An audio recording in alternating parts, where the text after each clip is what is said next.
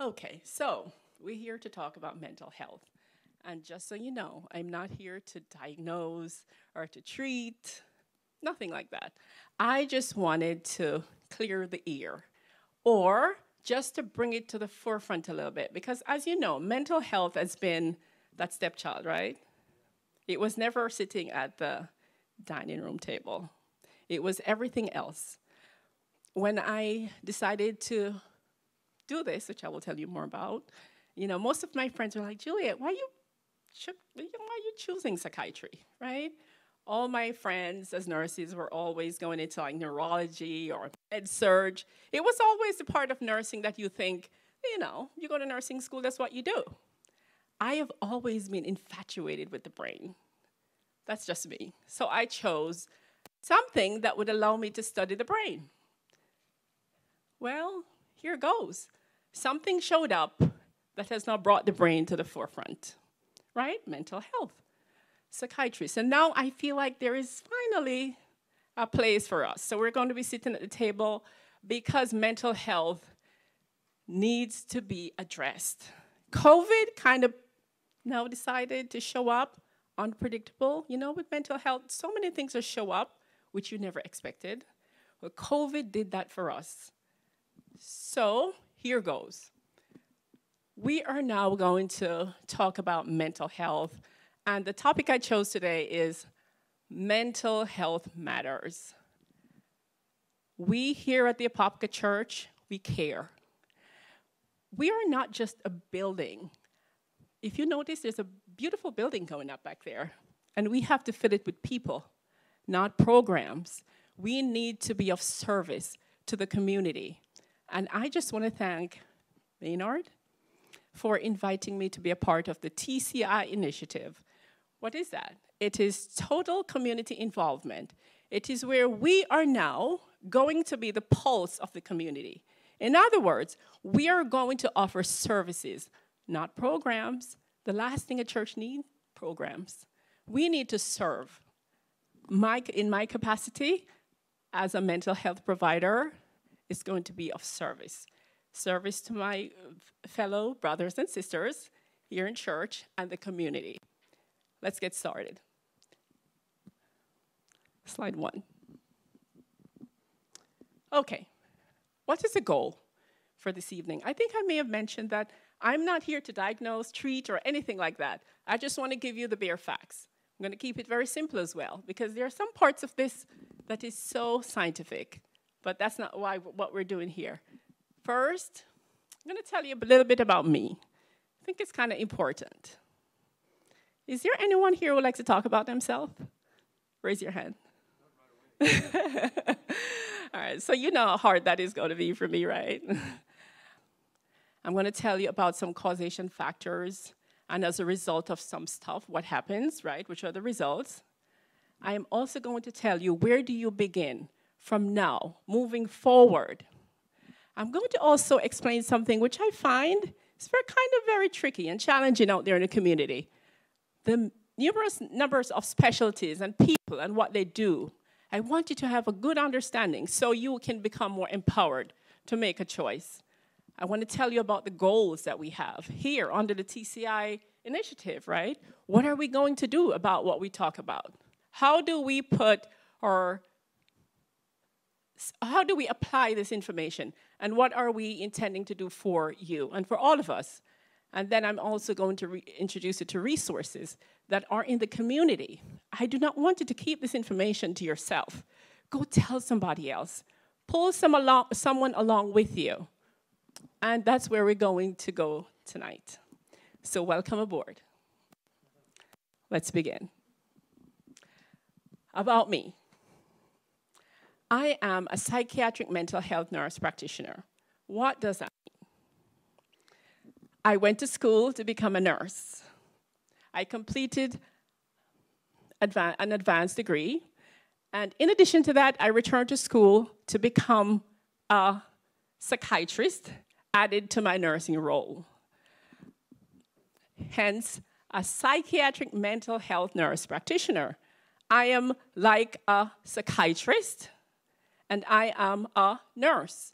So you put those together, that's what I do. I do what the psychiatrist does, but I also do nursing stuff too.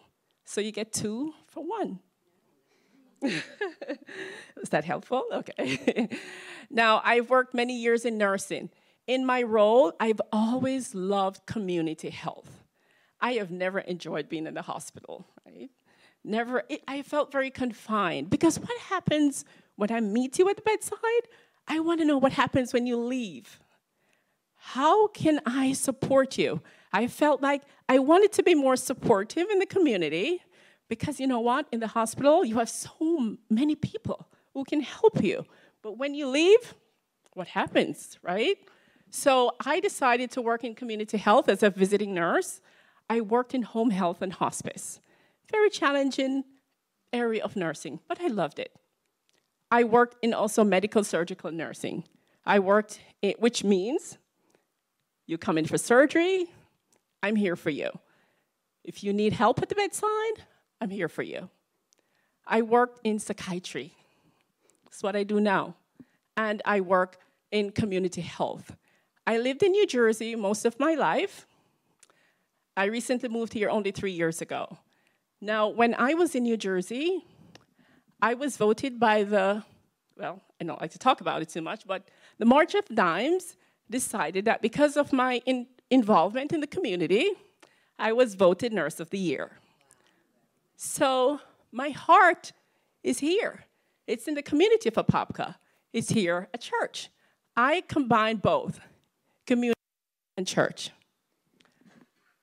I was born in Jamaica. Why do you need to know this? Because sometimes my accent gets in the way. You will hear me say words sometimes that you may have to listen twice, right? But I also believe that there's a cultural component to care. And I must be very careful that you understand that I do come to the table with life experiences from my culture and from the community in which I live. I am also, which I think is very important for us as Seventh-day Adventists, I am also a member of the National Holistic of Nursing Society. I incorporate nursing, holistic nursing, and psychiatry in my practice. So I am a holistic practitioner. Now, I also own, recently, a mental health private practice. What does that mean? I do not work in the hospital. And I previously worked for a small practice, but I decided that I was a little bit limited with my practice. I wanted to practice holistically as well. But as you know, the state doesn't allow you to incorporate lifestyle, exercise, nutrition, diet, all that good stuff, which you are all day long. You're not just a pill. You are a person. So I have to consider your culture, what you do, who do you live with, where do you live, right? It is called functional integrative medicine, and that is my model. I am able to do this in my own practice. No one dictates to me anymore, right? As long as I follow the legal guidelines of my practice, which is dictated by the state of Florida, it's federal, right? And it's by the nursing board. So I am able to manage what I do all day long. In addition to that, I treat clients from 12 years and older. So from 12 years old until whatever the number is, right? I can see you. I offer access to care. What does that mean? You will never have to leave the comforts of your home, your kitchen, your classroom, the college campus. You just have to get that link, and I'll see you right there. We can talk. I'll see you for the first hour, for the initial visit. We talk about all kinds of things. I ask about mom, dad, grandparents, friends, all that good stuff, right? That is called telehealth. It is the new way now. COVID has really caused us to look at so many things differently. So going to the doctor's office might not be very convenient for most, but I am so happy that now I can see those who are homebound, those who have challenges with going somewhere. So this is me, a little of me. What is a mental health? We hear this all day long. Mental health, mental illness, all kinds of mental words, right? And I'm going to try to clarify a few of those. Let's just look at this definition. According to the Center for Disease, CDC.gov, right? Mental health is an important part of overall health and well-being. Mental health includes our emotional, psychological, and social well-being. It affects how we think, how we feel, and how we act. It also helps determine how we handle stress, how we relate to other people, and how we are able to make healthy choices. Mental health is important at every stage of life, from childhood and adolescence through adulthood. I want you to remember this. Poor mental health is not the same as mental illness. Okay, remember this. There is such a thing as poor mental health, and there is such a thing as mental illness. Well, what is the difference? You can be mentally ill, but you're not experiencing poor health. So there is mental illness, but there's no hypertension, there's no diabetes, right? There's no other what we call pre-existing condition. You're overall a healthy person. There's just a mental illness. You can also have mental illness, well, like I said, mental illness, and then poor mental health. You can have poor mental health, but you're not mentally ill. So there is a difference there, okay? Let me tell you about the prevalence of mental illness. We're not talking about poor mental health here. We're talking about mental illness. 50% of individuals will be diagnosed with mental illness throughout their lifetime. Remember we talked about from childhood to adulthood? 50%. Now, mental illness is also diagnosed at varying degrees, okay? Mild, moderate, and so on and so forth. But, nonetheless, that's 50%. Talk about prevalence. It's all over the place. 1 in 5. Look at the number. Children. 1 in 5 will experience a mental illness in a given year. Well, we don't have to look far. COVID showed up.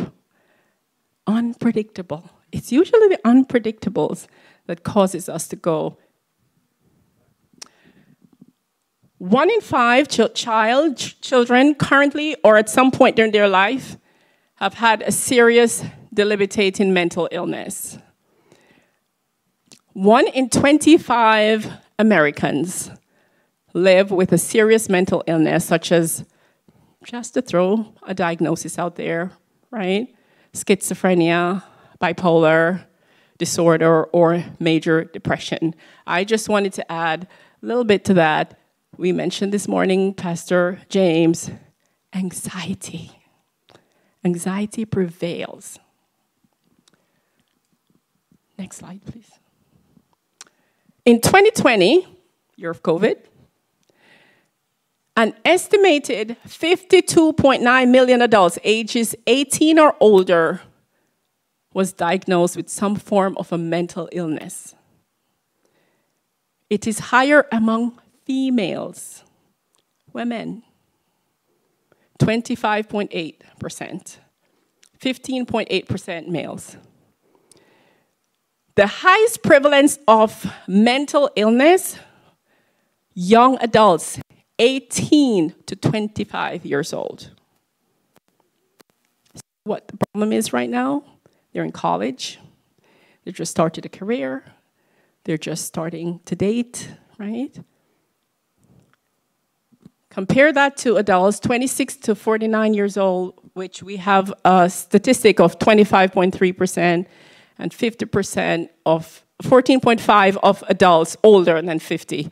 That is when you're kind of at your peak, sort of. You're working, you're settled, you bought your house already, you're still helping to raise your kids, right? When you take a look at the ages, you recognize that those who need our help most are from 18 years old to 25 years old. That is a critical time for all of us. That is what we're seeing. That is what I see all day long. And it is very, very challenging. Hence, we can't just tell our kids to snap out of it, right? We just can't. Next slide. I'm going to dispel a myth right now that mental illness is caused by any one thing. Not true. There are many factors that contribute to mental health and mental illness. It is a convergence of sometimes all of them at the same time, not just one. So we are unable to treat this in isolation. Biological, psychological, and environmental. Tonight, I'm just going to address maybe just 3. Next slide, please. Let us take a look at biological. I'm not going to get too much into science, like I mentioned, but I will just an oversight. Neurochemical imbalance, and I'm going to explain a little bit of each. Genetics, infections. Who knew that infections could cause some mental illness, right? Brain defects or injury, prenatal damage, substance abuse, poor nutrition, or exposure to toxins. That is the scope of some of the factors relating to the biological implications of mental illness. Let's just go to the next slide. I want to talk about neurochemical imbalance for a little bit. But I'm going to explain a little bit by using a little bit of something. Let's just do it.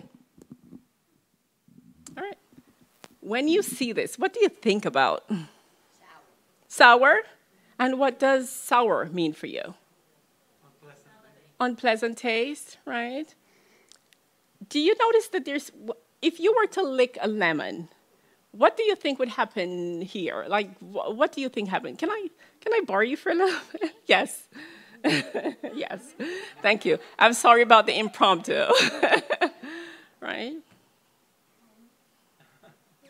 What happens when you look, without touching, what happens when you think of licking a lemon? Like it's sour and like sweet at the same time, I guess. Yeah. It's like yeah. Yeah. And so is that a pleasant taste? Is it? It's not bad, but like if you get too much of it, it's like. Yeah. Mouth, right? The waters, right? Yeah. Okay. All right. So this is a lemon. Universally, we all know that a lemon is very sour, right? What happens when you, but the thing is, with a lemon, what you see is sour or unpleasant tasting, correct? But do you ever think about the benefits of something that is so unpleasant, but yet it has so many benefits, health benefits? Is that the first thing that comes to your mind? No. No? Not, right? Well, if you were to hold this lemon, would it change the way you now think about a lemon? The fact that you're holding it in your hand and it's perhaps not real. It's not real. I really do like lemon. Why? Yeah. So, well, thank you so much. Yeah, You've been very helpful. Thank you. Thank you so much. Yeah, okay. You asked the wrong part. Okay. All right. But let me tell you my point to this, right?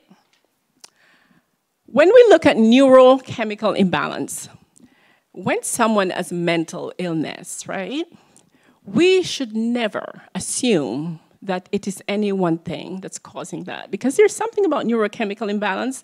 It's a biological process. You and I have no control over that stuff. The chemicals in our brain, we see a lemon, Immediately, you see that, sends it via the optic nerve to the good old brain, right, that sits at the top of your head. Immediately, you think sour, right? Well, you didn't choose to think sour, it just happens. Because the messages that are sent when you see something, you have no control about the chemicals that go back there to send it via the nerve, we call it the parasympathetic nervous system, right? Goes up here to the acina glands in your mouth. All of a sudden, the saliva rises.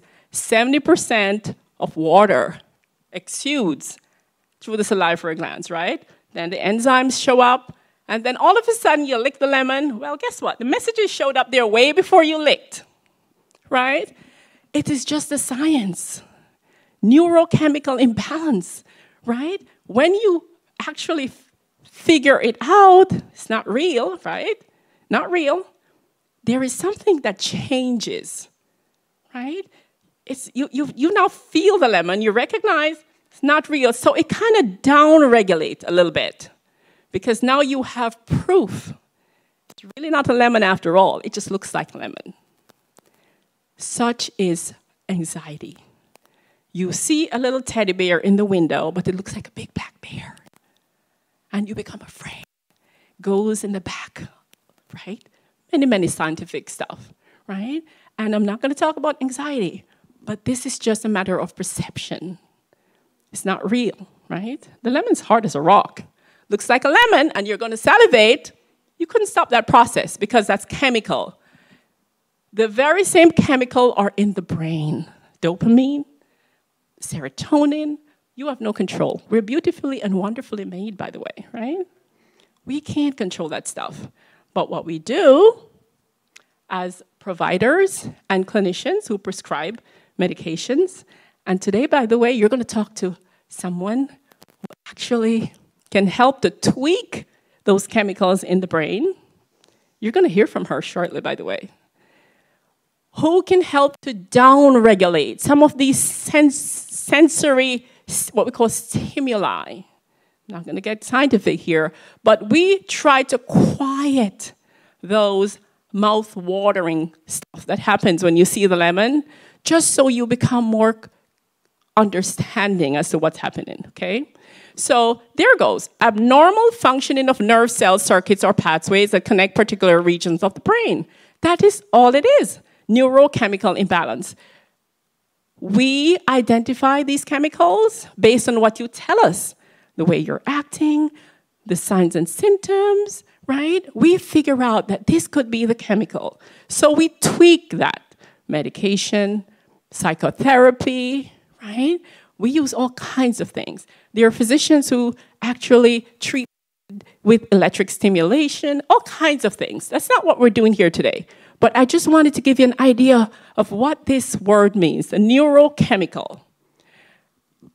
We also know that mental illness occurs from physical disorders like malfunctions in the brain and malformations.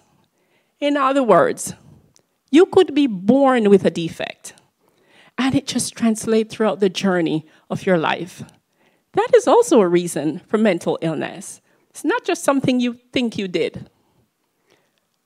Disruption in the neuroendocrine system and the hormones that react to stimulate nerve cells. In a nutshell, your body is regulated by not just chemicals, hormones. Women can tell you, right? Guys do. There is testosterone, there is estrogen, there's progesterone, all kinds of hormones. We cannot even figure it out. So many factors. So, hence, neurochemical imbalance, physical disorders, malformations of the brain, and hormones. Those contribute to mental illness. Next slide, please. So we just talked about biological, right? Here goes.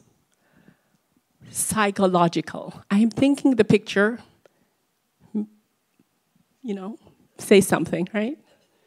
Trauma. You're going to hear from someone who knows all about trauma and how to treat trauma by restructuring thought processes and who understands how the brain works and how the brain responds to that stuff. Abuse, emotional, physical, and sexual abuse. Loss, loss of a parent, loss of a spouse. Remember, poor mental health does not mean mental illness. If you believe, you know, I'm hoping that if you're experiencing loss, does not mean you're mentally ill. It means that there's just something that has changed, okay? Grief, neglect, poor ability to relate to others. These are some of the factors that we look at when we are trying to discern what is really going on. That is done through a careful assessment by a provider like myself, right? And a therapist who may ask you a number of questions. It is always important to conduct an initial assessment. You cannot treat what you don't know, right? So it is important to talk to someone because so many times we self-diagnose. Not good. Environmental, death or divorce, a dysfunctional family life. Feelings of inadequacy, low self-esteem, anxiety, anger, or loneliness. Did you know that when you change jobs or your kids change school, there is a mental impact on the brain? Social or cultural expectation. Body image issues. We talk about 18 to 25. Look at the commercials. Everyone's paper thin. Size 1, right?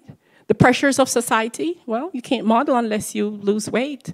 Well, I'm already 90 pounds, right? And your poor kid shows up wanting to lose more weight, right? Substance abuse. We have seen a rise in substance abuse since the COVID pandemic. The use of alcohol, legal substances, anything you can mix, open, blend, we see. Sometimes I don't even know what these substances are. Street drugs, heroin, well, all kinds of stuff. You know, brothers and sisters, we might be very much protected from that here, but it's real. It's on the outside. It's in the community, right? No longer can we just shove it under the rug. We have a responsibility to teach and help and reach out to our community to help them. As a result of biological, psychological, and environmental stressors, or just the factors as they exist under each category, this is what the result is. Anxiety disorders show up. All kinds of mood disorders, psychotic disorders, eating disorders, personality disorders, and do not forget our dementia, right? And we talked about autism, where we recognize that there are malformations, right, in the brain. We don't know all of it, but for what we know that this is as a result of a dysregulatory process of the brain, no matter what has caused it. And we as mental health providers are always very happy. I think we all show up to the table with a heart that just wants to understand and do something different. It's not easy being a mental health provider, by the way. It's a very stressful job, like most of medicine. But I think it attracts very special people. Not that I think I am one of them, but I do recognize that when you show up in this area of medicine, it requires a little bit more of a heart. Next slide. Okay, here we go. Mental health providers. Who? What? What do they do? We're going to clear that up a little bit, right? There was something about a psychiatrist. Someone was like, you need to see a psychiatrist, right? It was so highly stigmatized. So psychiatrists ended up, nothing about this, but psychiatrists are usually older, right? Medical schools did not graduate many psychiatrists. right? You had all these residents who were medical, neuro, and all that good stuff.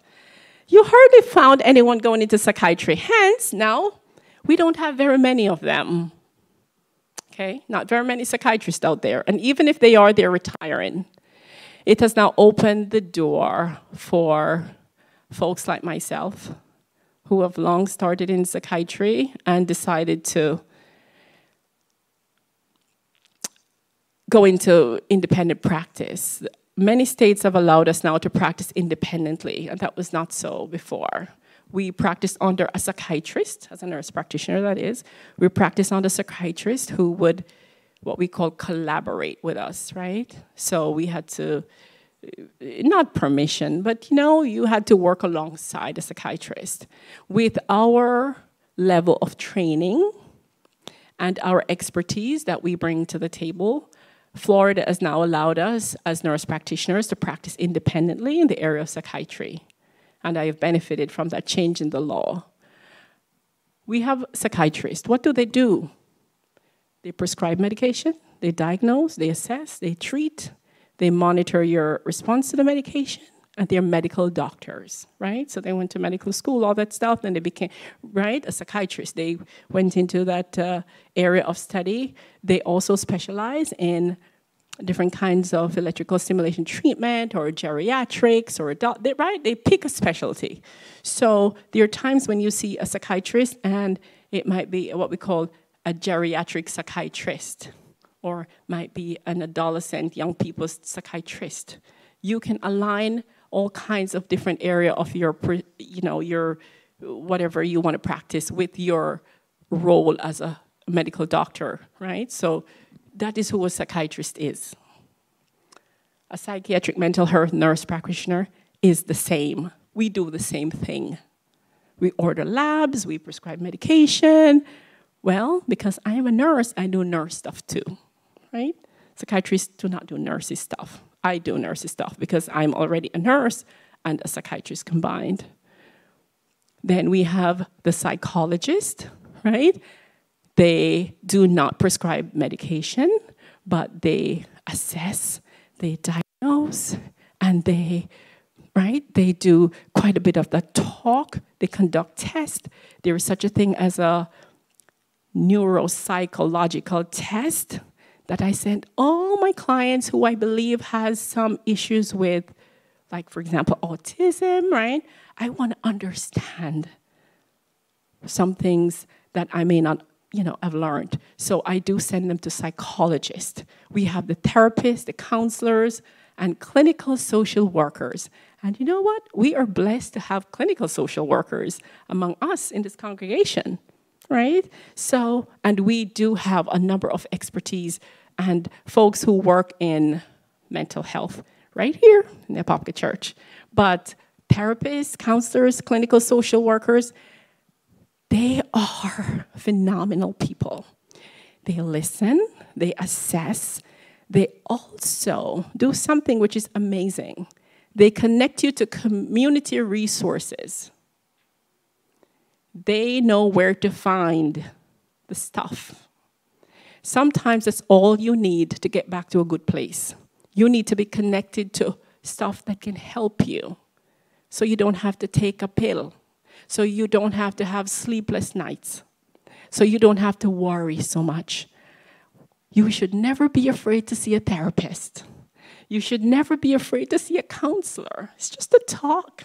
There's no pill involved. I know you stay away, not you, but I'm just saying, many folks stay away from these providers because of fear. False evidence appearing real, like the lemon. It's not real.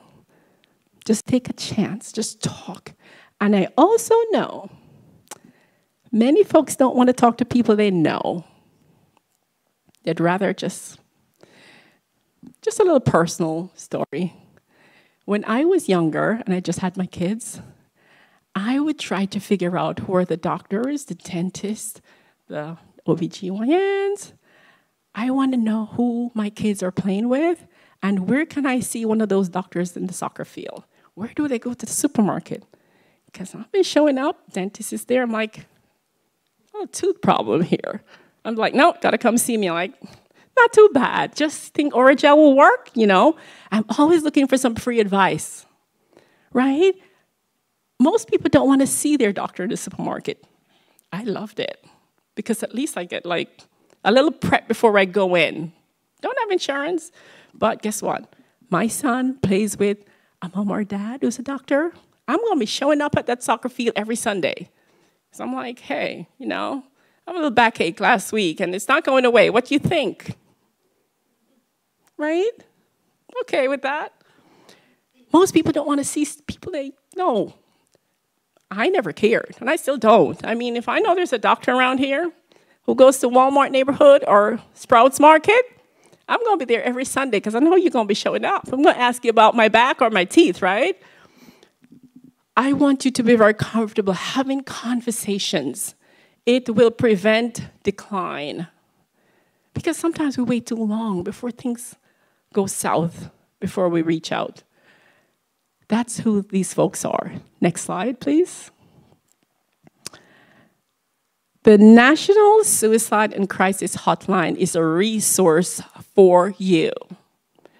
I'm not going to go into the statistics about suicide, but just be aware. It is among us, even in the church. Emergency medical services is also that number that will always, always be there for you. 988, you will not be on hold. They're not going to ask you too many questions. You won't be transferred from this desk to that desk. No, it's there for you. It was recently changed. It is a helpline. Because you're a Christian does not mean you will never call the National Suicide Hotline. This affects all of us. I am going to invite Bonnie Rousseau to come and talk to you about what she does as a therapist. Can you just put your hand together for Bonnie? Thank you so much for coming from all the way. I don't know if that works. Let's see. From Port St. Lucie. From Port St. Lucie. Yes. Thank you for having me, and it's wonderful to be here with you folks. Thank you so much.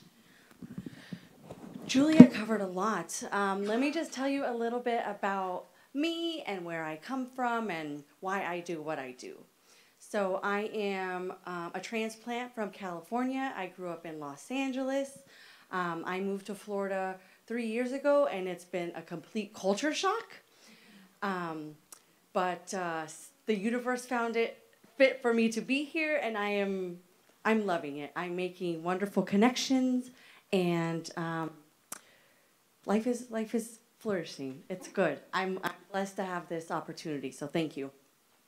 So I went to graduate school at USC, and from USC I went into my very first internship was in a domestic violence safe house. The moms in there had to have substance abuse also, so they had a double whammy there. They were on lockdown, they were in fear, and that's where my career started. So I have been exposed to so many different challenges that people faced, generational trauma, right? Things that parents did because their parents did, and that's what they do because that's what they know. And so breaking that generational trauma, you know, giving people more information so that they can do better for their kids, so that they can do better for their kids. This is the growth that we see in relationships. And really when it comes down to therapy, for me, it's I want to have that therapeutic relationship with the person on the other side. So I got after graduate school, I went inpatient on the inpatient unit at UCLA Hospital because I wanted to be able to diagnose. I wanted to know what it looks like. What does it sound like? How long do these, how long does somebody with a bipolar episode, what does that look like? So that I could better speak to it, so that I could better help treat. And what I found was I really should have gone to med school because all I wanted to do was hang out with Dr. Augustinus with all the med students, and he would just let me tag along. And let me tell you, after 2 years of interning, I went into my clinical exam and I just I knocked it out of the park. And it's a very difficult exam. So it's been 8 years up to this point of education. So I should have gone to med school, I really do. But I have it in my heart, and I love working with psychiatrists. So when Juliet reached out and she said, you know, let's see if we can work together, I was all for it. So when I came to Florida here, I too, like, you know, I'm in nonprofits, and I started from scratch at a community health center in a very, it was a very challenged neighborhood, and I was definitely the minority in that neighborhood. So for me, I had to build relationships so that people trusted me. And I built from scratch, we were in 12 health centers, 5 counties. We were rolling mental health out in places that they didn't have it. So I love it. I love it. I love overcoming barriers that people have. And like Juliet said, you know, we can see people that we couldn't see, right? We can reach out to those people who can't get a ride to their therapist, who have agoraphobia and are afraid to go outside. We could reach those people. And that was really evident during COVID. During COVID, when there was a lockdown, I still had to go to work every day, and I changed the practice from you're coming into the office to you're logging into that screen. And let me tell you, at one point I had 96 clients, and it is not easy to teach 70 and 80-year-olds to log in, but we did it, right? We did it. We did it, and they loved it. And people came, and people told people in these communities where I didn't even speak the language sometimes. I was doing therapy with Haitian women, and she came, I had to get a translator, but we worked it out. We worked through those barriers. I would grab the doctor, come in here, sit with me and talk, you know, and we worked it out because that's what we have. And that's the social worker in me, you know. We find resources where you feel like there aren't none, where there aren't any. But COVID was very taxing. Like you said, it's difficult to be a mental health person. I had 96 clients and 25 on a wait list. And it was, you can only imagine what I heard on that screen. My husband's died.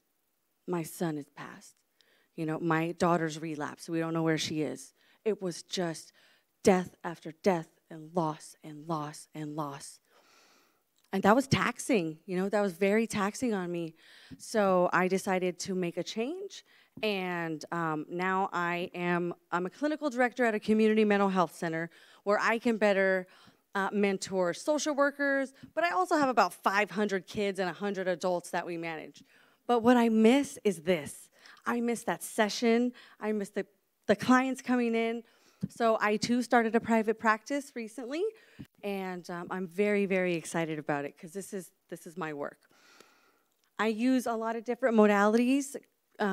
We call it CBT. You broke it down very simply, right? How our thoughts and our feelings and our actions, right? And sometimes we don't think about, you know, something triggers us, and we react, and then we go, well, why'd that happen? And so a therapist can just very simply break these things down and break these cycles that keep you going on a hamster wheel. You know, sometimes a therapist can just help you just step off the wheel, right? And then when you're making changes, you will see the people around you change. It's amazing, especially in family systems. So, what else? I also have a specialty in what's called accelerated resolution therapy. Sounds like a whole bunch of mumbo jumbo. I don't know if you've ever heard of EMDR, but it's like EMDR on steroids. So it's evidence-based, so that means it's scientifically proven effective. The VA administration is using it on combat veterans. What's phenomenal about this is if you're somebody that you have that thing deep down that keeps you sick, that's secret, that's something that happened, you know, in the Gulf War or whatever that you can't talk about. You don't have to, and you still get the effects. It uses eye movements, and it reprocesses the negative sensations and emotion that your body feels that's attached to that memory that's way back there that you don't even know is there, right? So sometimes we have these fears that come up. We don't know where they came from. So they show up, and they show up as anxiety, depression, all sorts of things. And then that leads into health. So what if I told you that with between 1 and 5, that's the average, 1 and 5 sessions, it can treat anxiety, depression, post-traumatic stress disorder. That's no pill. Not that there's anything wrong with a pill, because the science has proven that with therapy and psychiatry, the outcome is much higher. But what I love, quick story. I had a major car accident. I was ejected out of a car window. I flew. A spectator said, there's no way she's alive. No way. She was tumbling like a gymnast in the road. I had very bad PTSD, even after all the therapy, everything. You put me in a car, I was tense. I couldn't look down. I had the thing like this. It was terrible. It was terrible. I went to this accelerated resolution therapy training, and I went with another psych nurse practitioner friend, and she did one session on me, one session. And we were driving around after the training, and I'm digging around in my purse. And she's like, Bonnie, how you feeling right now? And I'm like, what are you talking about? Gone. 10 years. 10 years of trauma in 1 hour, gone. So with that, I am an advocate for it. I love it. And I can do it through the computer. You don't have to come outside. You could just log in. We talked the first session about what you want to talk about. And with art, the great thing is you could talk about as much as you want, or you can talk, you don't have to share it all. It's phenomenal. I just encourage you, go on YouTube and look up accelerated resolution therapy. It's simple and it's effective, and it gets to the root. You know, we put a lot of Band-Aids on things, you know, but it gets to that root of that trauma, and we pull that root out so that when you are exposed to whatever causes you anxiety or depression, you know, that big scary thing that isn't really scary, we minimize those symptoms. It's phenomenal. So I am a licensed clinical social worker. So I'm a psychotherapist also, but I do have that case management experience, you know, linking folks to resources in their community, helping people navigate systems that are very difficult. These systems are difficult even for me, and I've been doing this for 15 years. But I'm scrappy, and I can find it. If it's not out there, I know where to find it. And I can teach you to find it for yourself also. That's the thing. But sometimes it's very difficult, and it's nice to have somebody that knows how to navigate systems if you have barriers to, who knows, a lot of things. A lot of people come to therapy for all different reasons, you know, and the therapist just meets you where you are. You know, you come for what you need. You know, if you need to come and talk about your boss, you come and talk about your boss. If you lost your dog, which is terrible, please come and talk about your dog, because that is grief and loss and hurt, just the same as somebody that lost somebody close to them. So it really depends on what your goals and what you want to see for yourself happen. I mean, the benefits of therapy are unlimited. I recommend it for everybody. And I think that's it, yeah. Thank you, yes. Thanks, Juliet. Yes. Thank you so much. Yeah. Wonderful. Okay. There you go. You just heard from, see what I meant? Such diversity in this area of mental health. Next slide, please. Thank you so much, Bonnie. Appreciate it. Okay, with all that we have just heard and understood, where do we go from here?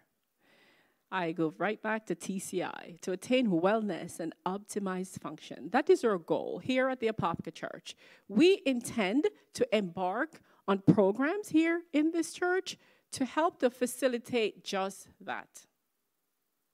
Here I am, Lord, send me.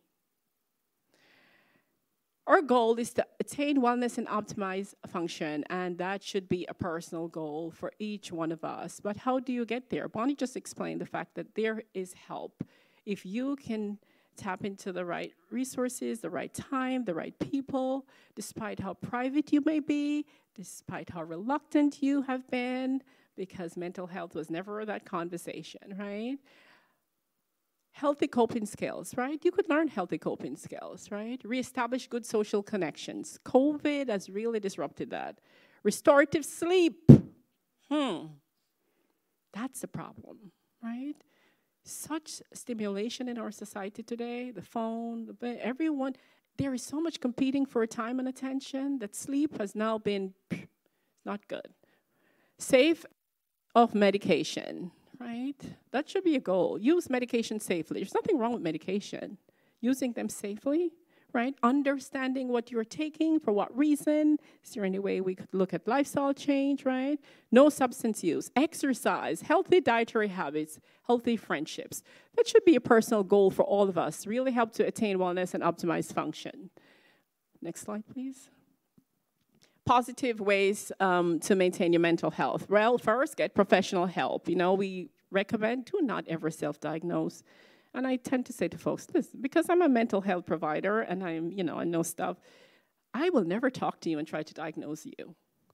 That's not what I do, okay? Don't have to be afraid to say, hey, Bridget, hey, feel some kind of way. Like, I'm not here to diagnose, right? I would need a lot of information to diagnose anything, right? So get professional help. Yeah, not someone in the supermarket. Hey, I know you're a doctor. You come to my church. Hey, what do you think about this tooth? Right? That's what I did, right? Get professional help. Talk to a therapist. Talk to a psychiatrist. Talk to me. I'm a psych nurse practitioner. Talk to a counselor. Talk to a psychologist. Talk to your social worker. Just talk to somebody. Stay positive. There's something about the brain and positivity. Did you know that 85% of thoughts are negative? Means you have to be very intentional to be positive. Get enough sleep. Sleep is anchoring. There's a reason why we sleep, right? It's a biological process. You must sleep and get enough sleep. Develop positive coping skills and getting physical activity, right? You got to exercise. Got to move around a little bit, right? Next slide, please. Plan programs right here. See, we're building a beautiful church. Got to do stuff, right?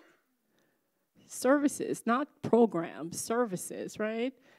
We're going to have individual consultations. I am always going to be front and center in that because I believe that if I have a great team, like all the social workers in the church, and Bonnie, and myself, and my friends who are psychiatrists and nurse practitioners, and we have nurses here who are also learning new things, and we become a part of the great health ministry, which is going to happen here again, right? We're going to resurrect that health ministry. Something happened today, and someone needed help, and we didn't know where to turn. That should never happen again. Not under our watch as nurses and health professionals in this congregation. We're going to do stress management classes. I did that for 6 weeks last year. We're going to do it again. Group sessions. That's a goal. Maynard told me about great plans that we have for 2023. I'm very excited. Addiction support. All kinds of things. Pornography, rampant in our society. Folks, may not be happening here, but it's here. It's out there. Talk therapy. There was a great program recently where we had a little something downstairs. Let's chat. It was so nice just to come together and just talk. Your mental health matters. You matter. Next slide, please. I am going to pass out, or actually, I'm going to just leave at the back some forms that you could consider filling out, whether you would like to participate in programs in the church, whether you'd like an individual consultation with myself, or if you want a referral to someone else, I could do that too, right? But I am available. I am offering myself. I am going to leave them around, or if you would just like one, you can pick one from the chair or whatever. You can complete them. And you can also hand them to me or their sister Angela, right? Or you can give that to, I'm sorry, Maynard, you want to say something? Oh, absolutely. Yes, thank you so much. Yep. You can just complete them.